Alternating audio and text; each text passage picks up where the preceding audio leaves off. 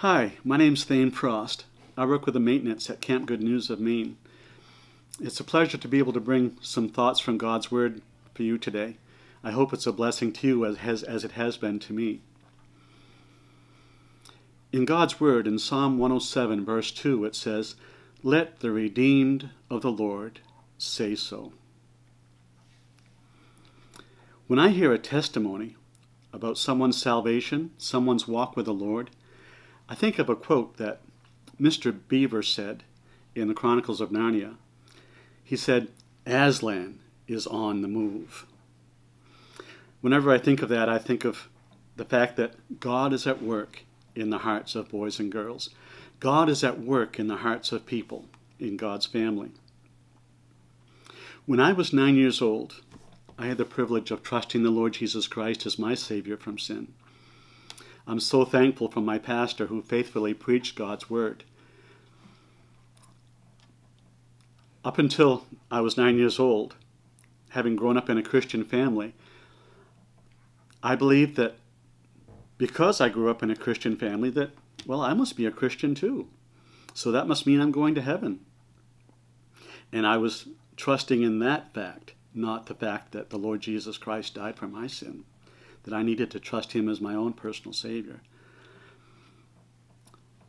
So my pastor helped me to understand the gospel and to trust the Lord Jesus Christ as my Savior from sin, not that I was brought up in a Christian family. So I trusted the Lord as my Savior that day.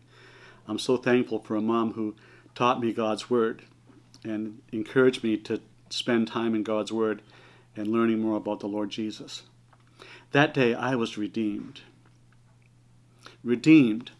I love that word because of what comes to mind when I think about it. We all know about soda cans that Pepsi and Coke use to sell their products, and how when they're done we can take those back to the redemption center to get money, because Pepsi and Coke will buy their cans and bottles back so they can recycle them and use them again. So it is with us. God, our Heavenly Father, created us, and He bought us. But because of sin, we've had that separation from the Lord, our Lord Jesus Christ. But our Heavenly Father redeemed us, and He's given us that message of the gospel that we can be redeemed and to become a child of God. We can be redeemed as we trust Christ as Savior. In God's Word, in Deuteronomy chapter 6, it says, "Hear, O Israel, the Lord our God, the Lord is one. You shall love the Lord your God with all your heart, with all your soul, and with all your strength. And these words which I command you today shall be in your heart. You shall teach them diligently to your children, and shall talk of them when you sit in your house, and when you walk by the way, when you lie down, and when you rise up." In Psalm 78, verses 1 through 8, it says, "Give ear, O my people, listen to my law. Incline your ears to the words of my mouth. I will open my mouth in a parable. I will utter dark sayings of old, which we have heard and known, and our fathers have told us.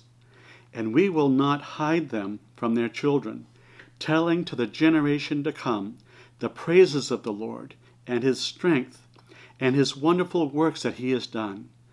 For He has established a testimony in Jacob, and appointed a law in Israel, which He commanded our fathers, that they should make them known to their children, that the generation to come might set their hope in God. That the children who would be born, that they may arise and declare them to their children, that they may set their hope in God and not forget the works of God, but keep His commandments, and may not be like their fathers, a stubborn and rebellious generation, a generation that did not set its heart aright, and whose spirit was not faithful to God." We need to be faithful in sharing the message of God's Word, that the generation to come might set their hope in God. This is why we follow the Lord Jesus. This is why we need to obey Him and to be diligently listening to Him and doing the work that He's called us to do. I've had the privilege of collecting several testimonies of campers who have written prayer letters to their prayer partners. And I'd like to be able to share a few of those with you today as a testimony of what God is doing in the hearts of boys and girls here at Camp Good News, and even as they go home. Here's a boy that said, "God help me to learn it's not about me, it's about Him." Here's a young girl that said, "God help me to be brave enough to ask the Lord Jesus into my heart. It was very hard to ask Him, so I thank God for giving me the courage and forgiveness. And I feel very happy that all of my sins have been forgiven."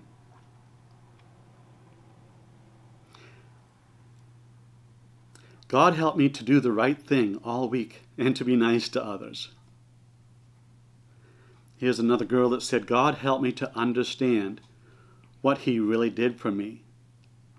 God help me to believe in Him, and I got saved this week. God help me to go to heaven, and He saved me. Well, not really coming right now, but He's going to." It's exciting to see the children and their relationship with Him, wanting to know more about the Lord Jesus. Here's a girl that said, "God help me to pray more. And on Tuesday night, I asked the Lord to come into my heart. And now He is going to stay with me forever and ever." Here's another child that said, "Thank you for praying for me because God helped me to understand how much He really loves me." That's what our children need today, isn't it? To understand that they have a loving Heavenly Father.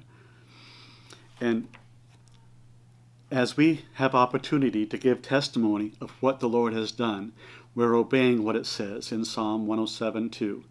"Let the redeemed of the Lord say so." Thank you. Have a great day.